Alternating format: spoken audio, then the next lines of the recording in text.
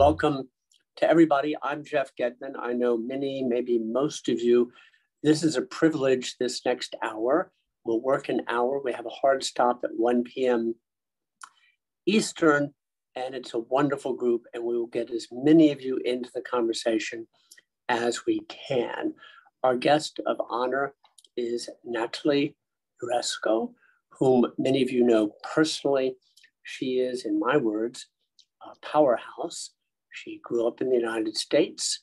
She's lived and worked in Ukraine, including as finance minister. She's studied at Harvard. She's written prolifically. She has deep, deep knowledge of the country, of the economic situation, and of course follows the war daily and hourly and is connected in very important ways. Natalie, welcome. Thank you. You joined us as part of an American Purpose Zoom discussion 2 weeks ago when we hosted Alex Goncharenko, a member of parliament representing Odessa. You were an important part of that conversation. Thank you.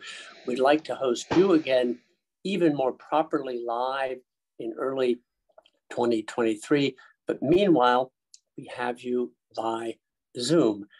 You and I agreed that this would be maximally interactive. We have so many people, interesting, influential, and relevant people in the gallery. And you and I agreed that I could ask you a first question. And my question goes like this. Natalie, it seems to me that we have ample coverage in the United States and across Europe and other parts of the world on the state of the Russian military, battlefield failures, low morale, inadequate tactics, and changes in commanders time and again. But perhaps we have inadequate coverage on what this war, meanwhile, is doing to Ukraine, its infrastructure and economy. The costs are immense in economic and in human terms. And if I could start there, and if you could tell us a little bit about what's happening right now in your view and how to understand the situation on the ground. Thank you very much. It's an honor to be here amongst all of you. I agree. We need to focus in a little bit more deeply on the economic devastation that's occurring. Of course, the humanitarian crisis, the humanitarian effects of this war are number one in all of our minds. But the Russian military right now has lost on the battleground in many places. And where I believe they are focusing is on the destruction of the economy, first and foremost right now. And they're doing that by targeting civilian infrastructure. Today, again, 35 kamikaze drones, 30 of which were blocked, but 5 hit, each one creating enormous damage to the electricity, heating, and water systems. And probably most importantly, with the lack of consistent electricity, the economy suffers extraordinarily. From the beginning, I believe Russia has targeted key sectors of the Ukrainian economy to take out the capacity of Ukraine to exist as a sovereign state, starting with agriculture, the blockage of the ports, the inability to get the grain out, but not only blocking the ports, burning fields, burning grain silos, destroying the storage structures, even going so far as to allegedly kill one of the primary agricultural sector business people who was planning and strategizing on getting rail transport for export in the situation. And second, the energy sector. From the beginning, they have targeted transmission lines, power stations.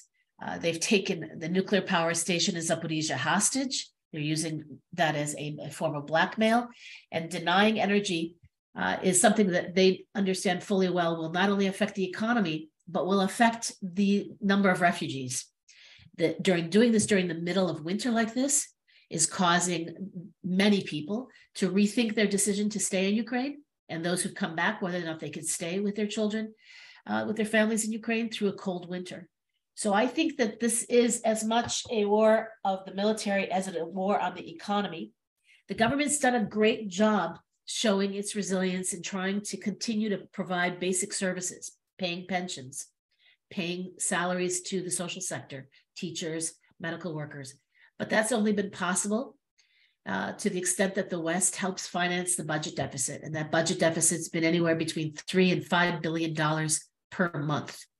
When the monies from the West come late, the government has sought to pay the salaries on time and pensions on time anyway, meaning they print money, and we're seeing inflation growing. It's over 25% now, and it will continue to grow if Western governments and the alliance of support that's been built don't come up with timely, reliable, predictable support for the social part of the budget. And as that proceeds and becomes more and more expensive over time, as this economy is destroyed, I think the Russians are counting on our alliance falling apart, our support for this financial distress falling apart during 2023. So I think we need to talk more about it. I think we need to focus on it. And I think we need to build better support for it. So Natalie, from where you just left off, better support for it, if you just take one piece, the winter, and the next 3 or 4 months, what are we, the West, we, the United States, providing, and what can we still, with speed, provide to help Ukraine protect itself during this critical period? So what the U.S. government is doing, Tony Blinken, Secretary Blinken has announced a package in the range of something like $50–60 million of energy support. And that's primarily spare parts. The U.S. government is searching globally right now for the type of equipment that would be needed to replace Ukrainian transformers. It's Soviet-built equipment. It's not stuff that we have in stock in our backyard. It's not stuff that we can manufacture quickly. And so there is a search going on globally for the spare parts to be able to fix the Soviet systems. I think that privately, there are multiple ways to help support with generators and power banks. Every major foundation is now providing that kind of support. So First Lady Zelenska's foundation is providing it for family-type orphanages. The President's U24 Foundation is providing it for the medical sector. As you know, they're doing surgery now by candlelight in Ukraine. And every organization in between has kind of sought out a way to help with that kind of emergency support to get through the winter. But if the number one element, I think, of saving Ukrainians for the winter is providing them with the air defense to knock out not 80 or 85% of those drones, but 95 to 100%. Because the fact of the matter is we will not be able to find enough of this Soviet replacement equipment fast enough. We will not be able to get it to Kyiv fast enough if we keep allowing these attacks to continue. So number one on the list is probably air defense. The Patriots will help once the Patriots are in place, but it's a big country with a large territory to protect, and every gaping hole creates more damage. So I'm going to ask you one more, Natalie, before we open it up. And that is, you alluded to this in your introductory remark about people who decide to stay at home and people who decide to leave. And it's surely the case that it's important to limit the number of attacks and kamikaze drones. But as long as theoretically a small number can get through, it affects the way people live and manage their family and their daily affairs. Could you speculate for us what you imagine the next 90 days or so to look like in terms of new refugee flows out of the country and to Western Europe or Central Europe? So I think it depends on how often these attacks continue. This morning, there was news from Ukraine that the Iranians had provided an incremental 250 Shahed drones, which means that this could continue for that next 2 or 3 months actively. Ukrainians are very resilient. So, I'm the chairperson of Aspen Institute Kyiv. We had our annual event. I was not there, but an annual event on Friday night with no electricity, no heat, by candlelight and flashlight. Over 200 people arrived to sit together, to eat together, and to build support for one another. Stories you will hear, people blow dry their hair by the heaters on their car because they have no electricity. You bring tents into your home, into your living room. You live with tent equipment, kerosene, food equipment. So I think if Ukrainians are able to restore the electricity as they have thus far, with it not being out for more than a couple days, then the refugee situation won't increase dramatically. If they run out of spare parts, or if this increases and they're not able to restore electricity and heat, then I think you're looking at 2 to 3 million more refugees potentially into Europe in the next 90 days. And I think that is part of the warfare that Putin is attempting. He's attempting to scare the Europeans, try to break up this alliance, which has been so strong thus far. I think he's making a mistake. Neither Ukrainians are reacting to this brutal terrorism by giving up, nor do I see the cracks in the alliance as a result. But that's certainly his goal, his objective. So thank you. I'm going to add to that, Natalie. We American Purpose in early 2023 are doing a series of public events with the Washington, D.C. public libraries on a range of topics. We're going to start with Ukraine. We had a meeting last week with staff of one of the library branches where there was a gentleman in his 40s, a young African-American staffer, an Asian-American, and they said to me, well, we don't do foreign policy, and we've never been to Ukraine, but can we pose the question, how is it that trains are still functioning in Ukraine, by which we mean this country has a resilience and a cohesion that we respect and we're so intensely curious about and to learn from. I mentioned that as a related aside. So with that, we're going to open the floor. If in each case, many of you are friends with Natalie, some of you have met her, but if you would identify yourself for the sake of the gallery. And Michelle, when I fail to see somebody and the raised hand function, would you bring that person to my attention? Who would like to be first?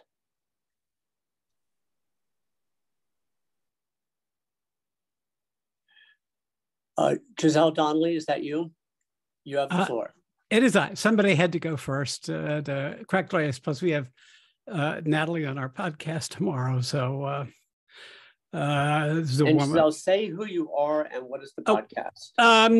I am Giselle Donnelly. I work at the American Enterprise Institute, and joining us here in the Peanut Gallery are my co-hosts for the Eastern Front podcast, Yulia Zhozha and Dalibor Ruhach.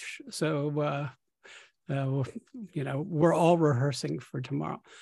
But Natalie, I wanted to ask about the sort of intersection of these attacks on civilian infrastructure and the resurgence of the theory, the sort of Kissingerian theory of Russian inevitable victory, which was definitely looking worse for wear by the end of the Kherson offensive and, in the fall and so on and so forth.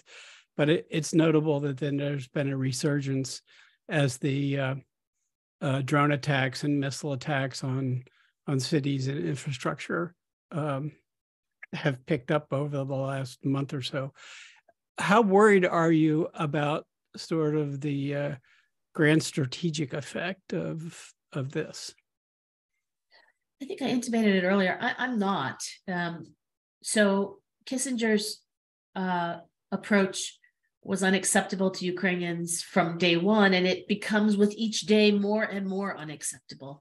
I think if you speak to people on the ground in Ukraine, their defiance grows with each attack rather than dissipates. They're not being exhausted. They're not being forced into a corner. They're becoming stronger in their defiance. And I think that thus far, the United States and the Allies have respected that this is Ukraine's war, and Ukraine needs to decide when it is time to sit down and talk.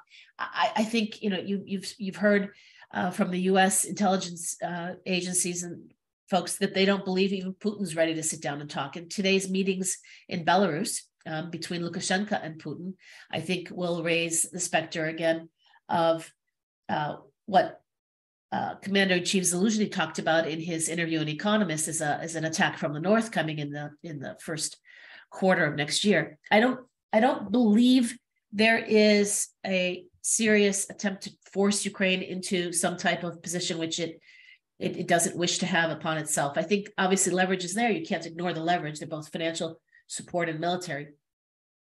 But I think everyone is probably, or I hope everyone understands that any leader of Ukraine who chose to, quote, compromise at this point would have zero support from the population.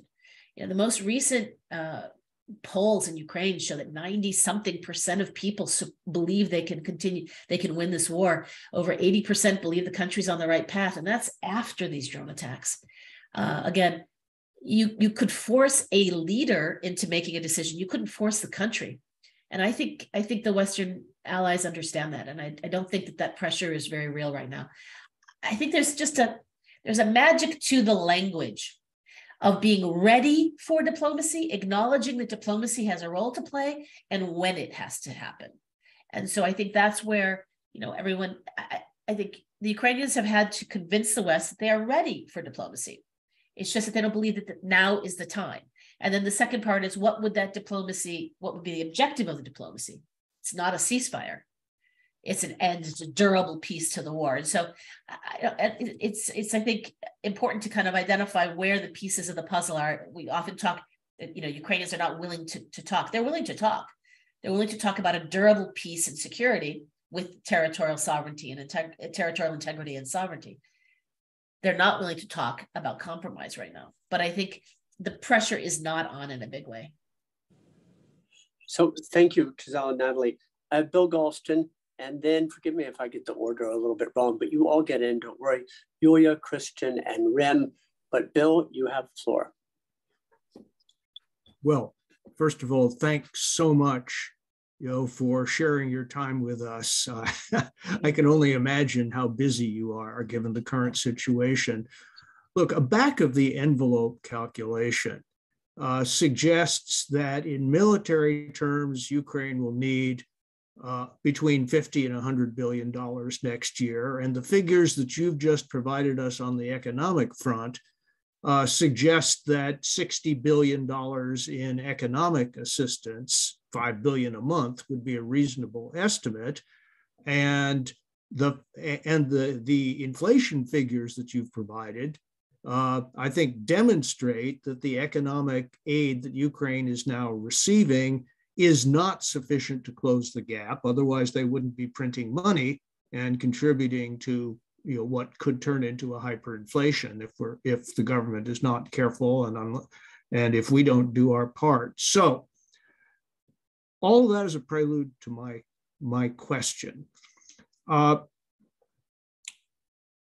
are the mechanisms and conversations among the Western allies that need to take place quickly in order to get economic aid to Ukraine up to where it needs to be? I ask because I don't think that the United States will be willing to pay 100% or anything close to that on the economic side. And so European countries are going to have to provide more cash on the barrelhead than they have so far. How's that going to happen? So first, I want to clarify, I think that Ukraine's been forced to print because of the unreliability of the timing of the Western finance. Mm-hmm. In other words, the EU made promises and the EU didn't deliver on time, and wages have to be paid. You get up in the morning as a finance minister in Ukraine and you have to pay wages and there's nothing in the treasury. You can't say to everyone, you know what, we'll pay your wages in 2 months when the EU gets it together. The US was very timely in its support in 2022. I think it's not as much a gap as it was a timing issue in 2022. There was sufficient, I think, support. It just was it was not timely. I think as we look forward to 2023, that they've reduced the budget deficit by trying to reduce costs to $3 billion a month. The EU has already approved, as of last week, their half of that, 18 billion euro. The US has it in legislation right now sitting before Congress as we go through our budget antics. So I think 40 billion is pretty much in the bank, I would argue, for 2023. But I do believe that's a minimum. And so if things continue to get worse, you have to add to that what we call kind of urgent reconstruction, not Marshall Plan, but just putting the electricity back on. And that's another $17-18 billion. I think that there hasn't been enough focus on this in a coordinated fashion, but last week or a few days ago, there was a meeting in Paris, a G7 meeting in Paris led by the French, and they agreed to establish a coordination platform for the financial side for the first time. Something I think is going to be like the Ramstein process for the military. So I think it's going to be a loose coordination for now. They have established that their objective was to send, each government would send a representative, identify a representative by January, and maybe even hold their first meeting by January. So you'd have kind of like a financial Ramstein to make sure that it's being coordinated. In addition to that, the World Bank is more and more becoming de facto the coordinator, because monies are going through a World Bank trust fund. So the Americans have surprisingly put their monies through this trust fund. The Europeans have not. But I think the World Bank is the one kind of that's doing the reporting and the monitoring on the use of the budgetary funds to make sure that the Ukrainians are spending on civilian, not military, that it's going to pensions, that it's going to the things that they claim it's going. So the World Bank is already performing in some way on the fiscal, on the macro side, a little bit of a coordination role. I think the entity that's not doing enough is the IMF. And there are two pieces to that. One, they're not providing sufficient financial support because Ukraine is not currently in a program, and IMF doesn't have a program that fits for a country who's actively at war. So they're doing some kind of macro policy review program that doesn't come with any money. It's meant to support the other donors and provide them with confidence that they're anchored, that Ukraine is anchored in a macro fiscal policy that makes sense. But it's not providing any new monies. And I think where we're going to go through as we enter into 2023 is there's going to be more pressure put on the IMF to come up with something out of the box, something like they did on COVID that was out of the box. It might have some conditionality, but not traditional program conditionality. And they're going to have to do a bigger piece of the puzzle. But no, the US will not provide 100%. Right now, it's about 50-50 with the EU on the fiscal part. And the EU has started to step up. I just think that the problem with the EU is predictability, timeliness and predictability. Well, thank you for that very detailed and informative answer. Thank you. So thank you, Bill. I'm looking at my list and reworking the order. Yulia, I think you have something now pertaining to Bill's question, and if it's right, spot on, I give you the floor. And then we go to Mattia, Mattia, hi to Berlin. And sorry, I lost you a little bit earlier. If you indulge me, we'll go to Yulia and then you, and then we'll stick to the list. Is that okay? Thank you both. Yulia, go ahead. Thank you. Yulia Zhozha, as Giselle mentioned, a colleague of hers, and I run the Black Sea program, and I teach European security at Georgetown and George Washington. You mostly answered already my question, Natalie, but I was going to ask you if you can give us a little bit more detail on sort of what you expect in this political finance element. First of all, from what I understand so far, when it comes to financial aid to Ukraine, is it that the United States is providing grants and the EU is providing loans, and does that matter in the long term? And then over the last 2 months, there's been at least more talk here in the United States, and so I expect pressure in the coming year that the EU should lead on this, provide more aid because it is in their immediate interest, while the United States continues to lead on military aid. And so with that in mind, is that your assessment? Can you tell us a little bit about more about that, and also delve maybe slightly into what you mean by unpredictability of the EU beyond the immediate needs of Ukraine? How much do you see pressure, political pressure from France and Germany, especially to push towards diplomacy when it is not wanted, and perhaps even try to limit financial aid because of that in the coming year? Thank you. So first of all, Debt versus grants. Yes, the United States has been amazing in providing grant funding, about $1.5 billion per month. And the EU has been doing debt. I will say the EU debt is very low cost. And in the new package, the new 18 billion euro, they're actually paying the interest for the first, I think, 10 years. They're picking it up. So it's not financially critical today. Over time, yes, with a 40-50% decline in GDP this year, Ukraine's GDP to debt ratio is going to become too high. And eventually, a debt restructuring is going to be necessary. But I don't think we should worry about that today. It's such low-cost loans that right now, if that's the only way the EU can get it done quickly, I think that's fine. Always grants are going to be preferred to debt, but eventually that'll end up in a Paris Club restructuring somewhere along the way. I think I don't agree that, that the EU should do more. I know some people say that. I think they should do their share, but I think this is as much in the US interests. What's happening is not a European problem. And I don't like to go down that road that this is your backyard, it's your problem. This is a global issue of democracy versus autocracy. This is a global issue of the precedent for non-proliferation of nuclear weapons. This is a global issue on the UN Charter and war crimes and genocide and crimes against humanity. This is a global issue. So I am not in favor of saying, the Europeans need to take this over. You hear, the US is providing the maximum military. You guys will end up doing the reconstruction. I think the Europeans like that. The Europeans want to be in charge of the reconstruction. The EU put out a little schematic where they would be at the top of the pyramid. The Americans won't agree with that from my perspective. And the Europeans like that because it's going to be a major support for the European business. And that's the reason why I think Americans need to stay involved, because American business needs to be involved. So I think there needs to be a balance. I think the EU issue with stability of the decision-making, one has to do with Hungary. And each time a decision has to be, unanimous. And you have this stick in the mud that, is able to stop things from happening, change the sanctions. To this day, Kirill of the Moscow Patriarchate Church is not sanctioned simply because of Hungary. And, Hungary's not even an Orthodox country. So think about what that all means. Why is Hungary sticking up for the Russian Orthodox Patriarch?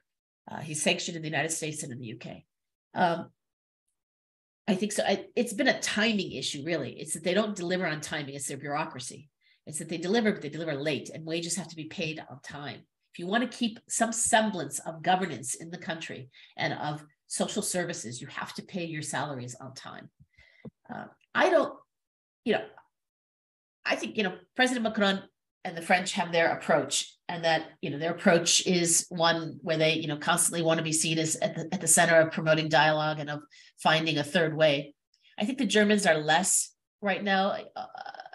Chancellor Scholz has been more and more, I think, aligned with the US position and the UK position on Ukraine. With each day, I think it grows, in fact. And their military support has grown and their financial support has grown. And so what we were saying about Germany 4 months ago is really not true today. And so we really need to watch Germany because it changes and it's changing. And I think they've really stepped up. I don't think that they're going to blackmail Ukraine or limit financial aid in the next 12 months because of this. I think that the political support from the populations in Europe is so strong for Ukraine. And the pressure from Eastern Europe, I just came from Prague, the pressure from Eastern Europe and the Baltics is so very real that it's very clear that Ukraine needs to defeat Russia militarily before you can enter into any kind of talks.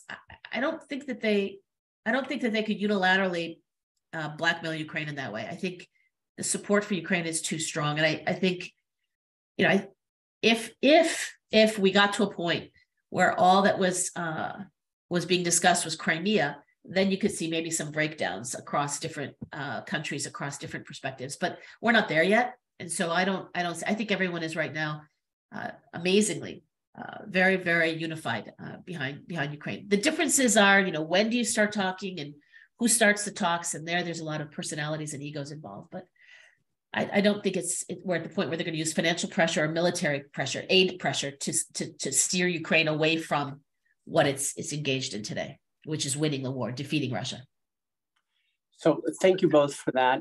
apropos changing Germany, there's a new poll out that has a majority of supporters of the three parties in the governing coalition, the Social Democrats, Free Democrats, and the Greens, supporting heavier weapons to Ukraine and tanks, Leopard tanks to Ukraine. I think it's 55% SPD, 70% Greens, the Free Democrats falling in between. Yulia, if you have that poll at hand, if you could put it in chat, that would be very helpful. So now I have Mattia Christian Rem. I have Alexander Dalibor Larias, David Miller. We get to all of you in the remaining 28 minutes, I promise. Mattia, you have the floor, and please tell us a word about where you are, I know, and what you do. I know, but perhaps not everybody on this call. Yes, thank you for including me, Jeff. My name is Mattia Nellis. Until the full-scale invasion, I was living in Ukraine, in fact, working for the German equivalent of USAID on municipality, on community development in eastern Ukraine.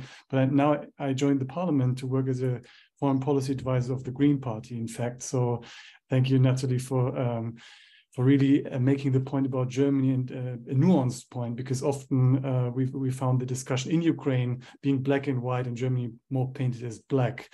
So, and I want to say that the mood is still, as you rightfully said, Natalie, it's really, the support for Ukraine remains very strong in Germany. So you see it in the most recent polls from early December, that the majority of Germans, like more than 2/3, are willing to increase or keep the high levels of support despite higher economic costs for themselves. So Putin has, in a way, not just underestimated the Ukrainians, but he's also underestimated our Western German resolve to keep supporting Ukraine. But nevertheless, he's trying to buy himself time. So you outlined the economic way throughout 2023, and he's now trading body bags for time. So I wanted to ask you, you already outlined the Kissinger, we are all against the argument of Kissinger that compromise can be found. But Secretary of State Blinken recently outlined the US objective in restoring the February 24 lines, or as a US goal, for which from my perspective, and even from a Green perspective, is questionable, because these lines right now, they're fictitious. If Ukraine reaches them on the battlefield, why would they or should they stop there? So I wanted to ask you about kind of the US view on the goals, because we've been vague. Ukraine victory was the goal, yeah. But now for the first time in weeks, we heard something specific, the February 24 lines, which I personally view as insufficient. So maybe you can elaborate how the theory of Ukrainian victory is evolving in DC. I think it varies by agency and by moment, to be perfectly honest with you. I think that there is a general agreement that Ukraine must win. But there is no agreement on what Russia defeated looks like. And when you can't define Russia defeated, that's when all of this starts to kind of be complicated on the US side. I don't believe that what Blinken meant was that Ukraine should stop at the February 24th. I think, that's kind of a minimalist goal. But you've also seen American announcements that they even acknowledge that Ukraine can reach Russian targets within Russia that are defensive, in essence, taking out areas where the cruise missiles are coming from. They've also acknowledged that Ukraine has the right to attempt to take Crimea back. So there are a variety of statements from a variety of players, and I think they're not all unified. And I think they're not unified because I don't believe anyone in the US government really has a handle on what is an acceptable definition for Russian defeat. And I think that's got to be worked out, but I don't think it has to be worked out today.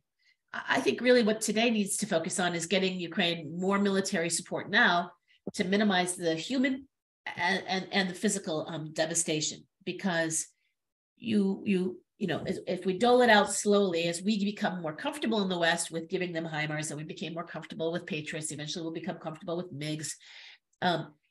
Too much is happening in the interim, too much damage, too much destruction, too much loss of life. And I think that this is where Jeff started. It's going to cost us all that much more later, and cost Ukraine all that much more to rebuild. And a durable peace is only possible with a strong Ukraine. It's not just defeat at a moment in time, right? You have an imperialistic, revanchist kind of Russia, which could continue to be like that for hundreds of years. You need to build a Ukraine. Ukraine needs to build itself to be a durable country with a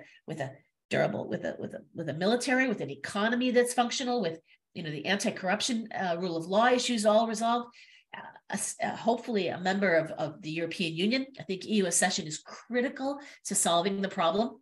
I think the fact that Ukraine wasn't brought into EU earlier is part of the problem, and it's part of the solution. So I think, I think what we need to focus on is winning, at least on the battlefield right now, minimizing the destruction and devastation, defending the air, covering the skies, as the Ukrainians say, to minimize the destruction, and doing it urgently so that Putin doesn't get a breather to rebuild, to restock, to retool, and to rethink. I think at that point, the leverage that the West has will be used when it gets to that point. And I'm sure in the corridors of power, decisions will be made on the spot. But I think Crimea is the weak point in the argument for the West. I don't agree with that. To be very clear, I'm not promoting that. That's not. I believe that we need to stick with international law and with inviolability of borders, because I believe that principle is critically important globally. But I think that is something that I see weakness across the globe. So, Mattia, thank you very much for that. Thanks for joining today. Let's try now doubling up a little bit to push us along as time begins to raise. Could I please take Christian and Rim together? And Christian, you first, please.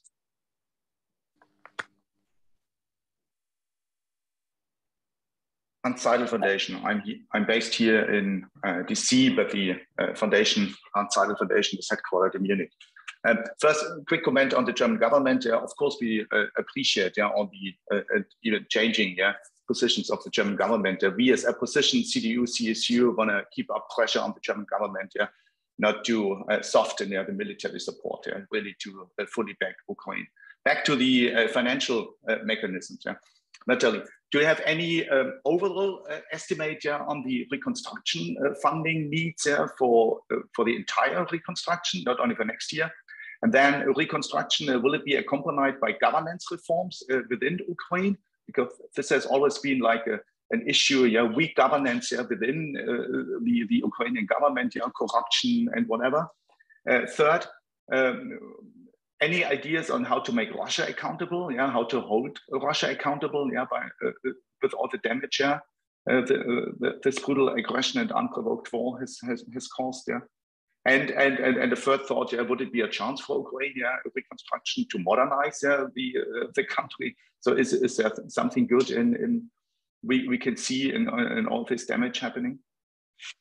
So Natalie, hold on that just for one moment. Thank you, Christian. I know that's a full question posed, but Rim, could we get you in right now, please?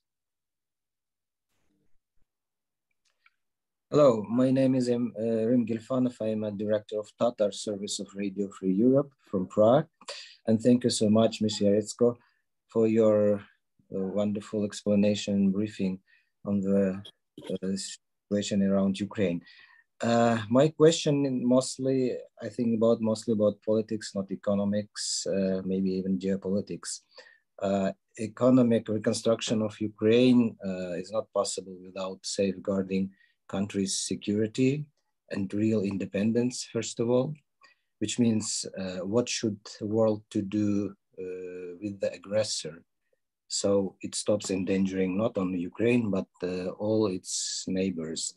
Recently, we've been witnessing, with the help of Ukrainian diplomacy as well, by the way, blast of ideas, initiatives, international gatherings on the decolonizing Russia, its full denuclearization, generally total reconstruction of that huge space, which now serves as a source of danger for everybody. How far the world can go in this direction, and how do you see Russia's future? Well, there are only two full podcast questions, both of them. On reconstruction, quickly, let's see. Kyiv School of Economics and the World Bank have both done some really good estimates of damages. They're in the $500–600 billion range, but that's before all of this electricity infrastructure went down. My view has always been, when this war started, not that I knew exactly how it would end, but I know what destruction is possible, that you were going to be looking at $1 trillion worth of damage. And I say that because I sat in Puerto Rico for the last 5 years, and one-day hurricane damage on an island 100 miles wide, which is 1/60th the size of Ukraine, was $80 billion, 80. So I think there are many estimates on the damage, but they're all heading upwards towards $1 trillion, 500, 600. By the time this is over, since we don't know when this is over, I'm pretty sure we're going to get there. I think there's a wonderful German Marshall Fund piece out there. There's a recent CEPA piece out there on reconstruction, and important to look at what the Ukrainians have put out in terms of their plans and their vision. They put it out at the Lugano conference. That plan, that vision includes many government reforms. It includes modernization. It is a leapfrogging. It's kind of 3 paths, I would call it. One is kind of to rebuild, renew. One is to be on the EU accession and everything that has to do with, modernizing at an EU level. And the third is green and digitally capable and promoting and moving technologically, leapfrogging, which Ukraine has already done in the banking sector. It's already done in government services, in many government services with different platforms. So I think it is a great opportunity to build back better, which we're not supposed to say because that's politics. So I'll call it renew the economy. How does it get financed? Well, first, I think we should tap into those Russian monies that you mentioned, in particular the central bank reserve monies that have been frozen, over 300 billion, the largest amount sitting in Germany, in fact, over 90 billion. I think that there are multiple academic studies as to how you could accomplish this based on UN resolutions that have already been adopted and UN decision-making. I think we should start that process now and use it to rebuild the electricity sector, perhaps use it as leverage to have them stop bombing the electricity sector and say, we'll use it as long as you keep destroying the civilian infrastructure. We'll stop when you stop. But I think that is one way to hopefully build in some accountability. Obviously, for war crimes, there's a whole nother path, which is going to take forever and may or may not promote accountability. But I think supporting Ukraine to win this war is the #1 way to promote accountability. To prove that you cannot use brute force, we have to not allow them to use brute force to break us down. So in my mind, if we begin to walk down a path of compromise, if we begin to walk down a path of trying to push Ukraine towards compromise, we've lost any argument on accountability, because we have ourselves said that that compromise is possible and you can use brute force to accomplish your goals, even if that objective is Crimea alone or Crimea and Donbass alone. So I think reconstruction is going to be an incredible opportunity, not just for governments to support it, not only Russian money to support, but the private sector to support. And for that to really come true, those anti-corruption reforms, that rule of law, that EU accession process has to really enable Ukraine to move away from reinventing the wheel, which we've been doing for 30 some years, and instead just take the path of EU accession, EU membership, and EU rules. On Russia, Rim, honestly, I'm a rare Ukrainian who will say, I don't want to talk about what Russia looks like, and I'm not going to promote Russia's collapsing into, or federation collapsing. I'm going to stick with my argument that borders are inviolable, and I'm going to do that because I believe it's critical for us to keep our support. And I don't believe that it's good for, I'm a Ukrainian and an American. I wear 2 hats. I don't believe it's good for us to argue that Russia should collapse, while at the same time they're suggesting Ukraine's border should collapse. And then we get into which borders are more inviolable, which are less inviolable. So I just think that what happens in Russia will happen. And, there are scenarios. I've seen some scenario planning. I believe that it's not for me to say how Russia lasts or doesn't last through this. And I think it's really important not to start talking about just deconstructing Russia while we don't want our country to be deconstructed.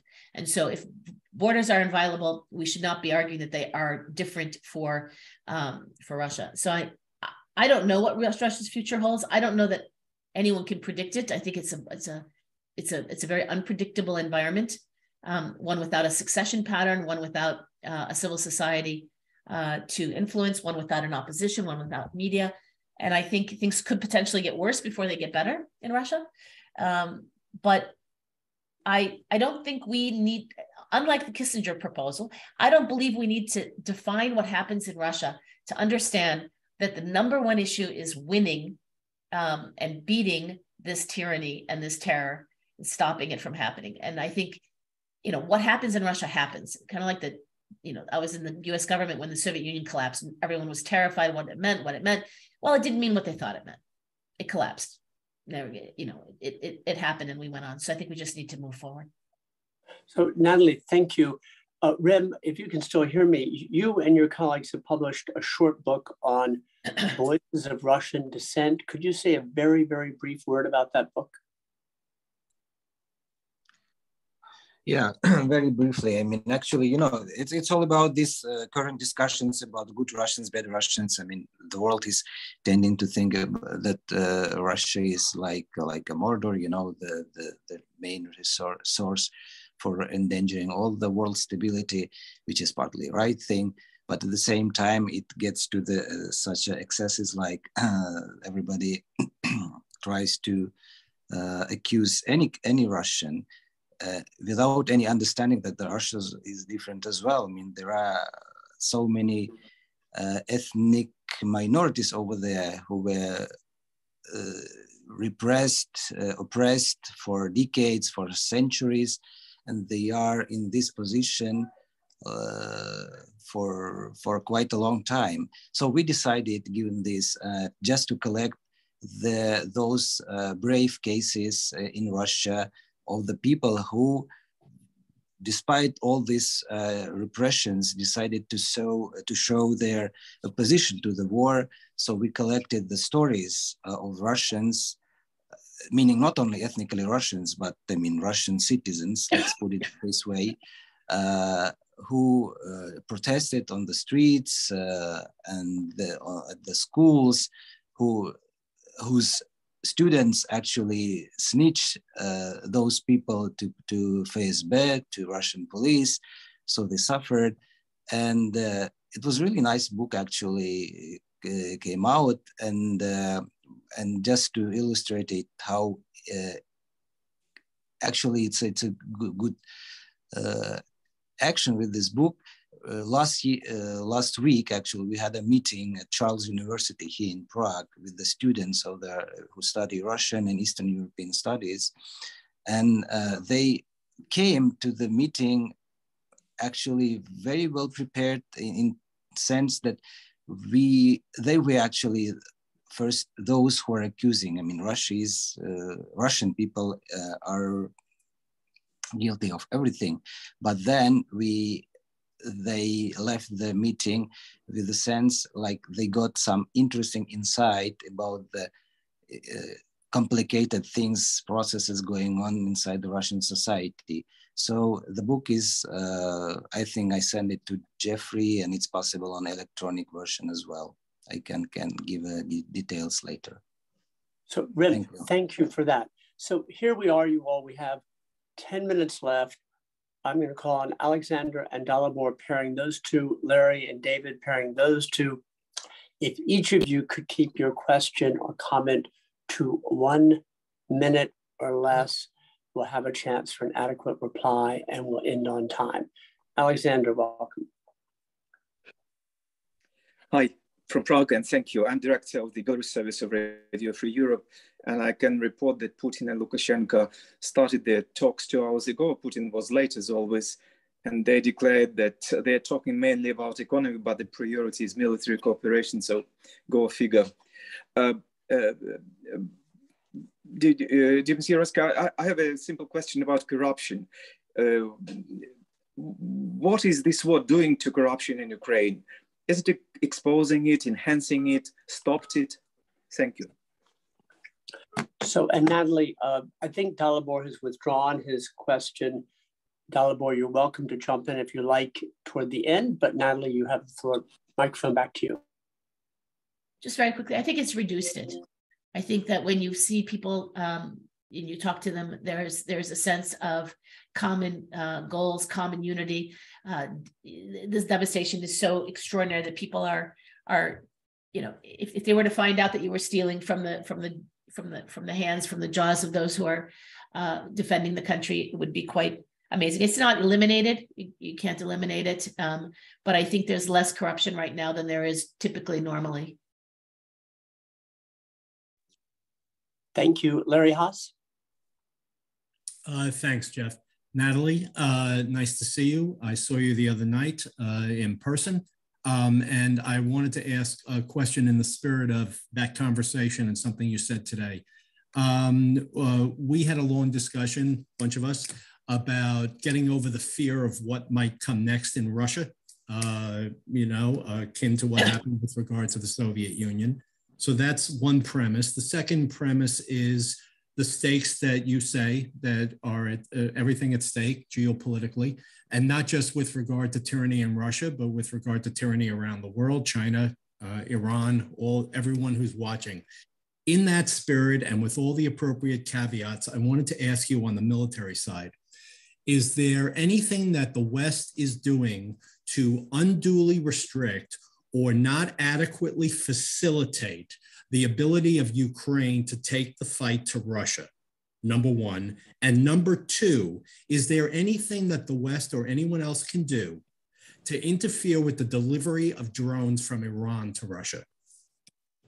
I'm not a military expert, so I really can't answer that question. I can say that, I think that we have interfered and unduly restricted Ukraine by not providing it sufficient weaponry, what they've asked for, when they asked for it. We took too long to get to the level of confidence that we have today, and we tend to take too long to get to the next level of confidence that's required for tomorrow. So we don't have the long range, HIMARS. We have the shorter range HIMARS. Yes, it's unduly restricting Ukraine. Why? Is it a confidence issue? Is it a training issue? Is it a combination? Is it fear of Russia? It's probably a little of all of that, and it changes too slowly. I'm glad we're getting Patriots, but had we had Patriots 4 months ago, this war would have been much different.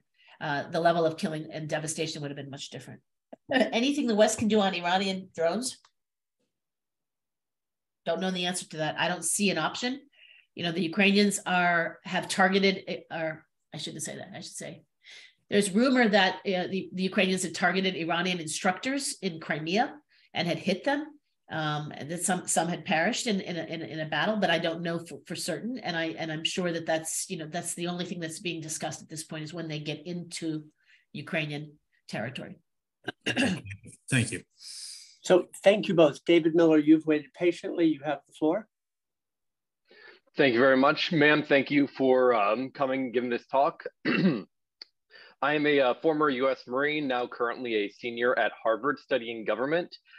Building on the discussions of Reconstruction and reforms, I was curious, what can Western governments actually do to help pressure Ukraine into implementing these plans for reform that they have once the war is over? You had mentioned offering EU membership, which I agree that sounds phenomenal, but could things like making partial loans or partial reconstruction aid like contingent on these reforms help pressure Ukraine? Or do you think something like that could just backfire? And then finally, how could graduating government students such as myself actually get involved in helping Ukraine, if you have any ideas? So, yeah, I'm not in favor of tying and conditioning all the reconstruction money to reforms. There's, if you think about when we have emergencies in the United States, FEMA related, I lived through Puerto Rico, you have category A, B, and then you have C through G. So there's an urgent reconstruction, category A, B, that has to have to do with kind of life and limb, and demining the country is going to be number one on this list because they've mined a third of the territory, 200,000 square kilometers. So, I think we should not be conditioning that. I think there will be, in addition to reconstruction, a fiscal macro lifeline that's going to be necessary, and the IMF will be there, and the IMF money will be conditioned. It always is conditioned, it will be conditioned, and it should continue to be conditioned. And then the third path is the EU accession, and Ukraine is more desirous of this than ever, and that's where the conditions should be on rule of law. To me, every party should play its part, but you don't need to have overlapping conditions, because it creates, when I was in government in 2014, I saw one of the comments, it creates so much confusion when, the World Bank, the IMF, and the US government are conditioning their incremental streams on anti-corruption, but differently. And then you have to have them negotiate amongst themselves. You have to negotiate with them. It's impossible. So I think it needs to be well coordinated, and each party has a role to play. The IMF on, state-owned enterprise governance, macro, independence of the central bank, the EU on rule of law, on trade, on court issues. And then, I think the reconstruction needs to go forward, again, to a large degree. If it's private sector financed, it'll require those things to have already been put in place, because the private sector is going to have the confidence to go into that marketplace. So what can you do? I think there's going to be an immense set of opportunities for people with your skill sets and others in the rebuilding. And so I think you need to just stay tuned to all the different think tanks that are doing work. I think you need to stay attuned to all the companies that are going to be trying to bid on this business. Everything from consulting firms to construction firms. I think it's going to be a big boon when it happens. But I think we need to get there first. So right now, I'd say, as much activity as possible to minimize the devastation and destruction is what we all need to focus on, and then humanitarian support to get through this winter. David, thank you. To wrap us up here, allow me to make 3 very quick points of advertisement. We at American Purpose are deeply committed to the cause of Ukraine. We're doing a project now, an ongoing series of roundtables, including in Berlin, with a New York-based group called Renew Democracy Initiative. Its executive director, Uriel, was with us earlier in this conversation. Perhaps he's still there and I don't see him. Uriel, his chairman, Gary Kasparov, and I were in Florida last week, speaking with people about Ukraine, thanks to Bonnie McElveen Hunter. And hi, Wilbur, you're with us, and you were part of that conversation last week. Great to see you. Second point, Eastern Front. It's an AEI podcast co-hosted by Giselle Donnelly, Dalibor Rohach, Yulia Shosha. So tomorrow, featuring you, Natalie. So we'll send around when that is issued and published. And third, thanks to Frank Fukuyama, co-founder and chairman of the editorial board of American Purpose, and everybody else in this call who's writing in a number of places about Ukraine, including for American Purpose. Natalie, that was splendid. That as good as an hour gets. You're fighting a cold. You're fighting a very demanding schedule. It was generous of you to take this time. And then come January, we'll host you in person. Great to see you all. Join me in thanking Natalie. Great conversation. Deeply appreciated. Thank you so much. Thank you for the opportunity. Happy holidays, everyone. Happy New Year.